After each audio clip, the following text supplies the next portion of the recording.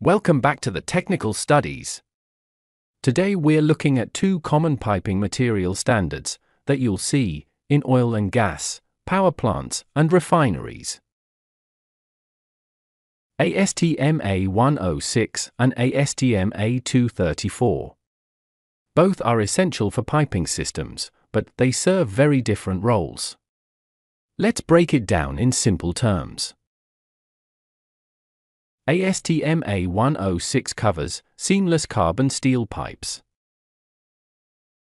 These pipes are mainly used in high-temperature services like boilers, refineries, and power plants.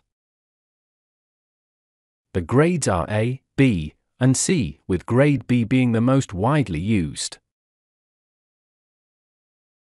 ASTM A106 grade A has the lowest carbon and strength, used only for low-stress piping. ASTM A106 grade B offers medium carbon, balanced strength, and is the most widely used grade in refineries and power plants.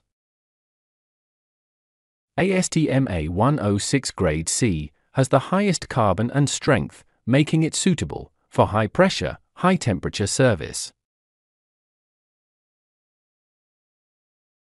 Because they are seamless, they have greater strength, reliability, and uniformity. They can safely transport fluids and gases under high pressure and high temperature without risk of weld failure.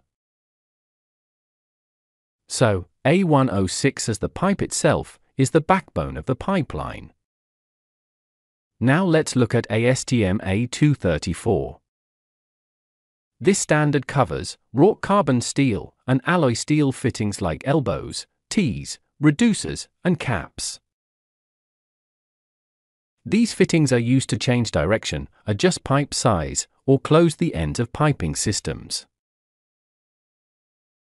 The most common grade you'll hear is WPB, which stands for Weldable Pressure Grade B. A106 is the flow path, and A234 is the connecting system. If you found this helpful, don't forget to like, subscribe, and share for more technical breakdowns here on Technical Studies.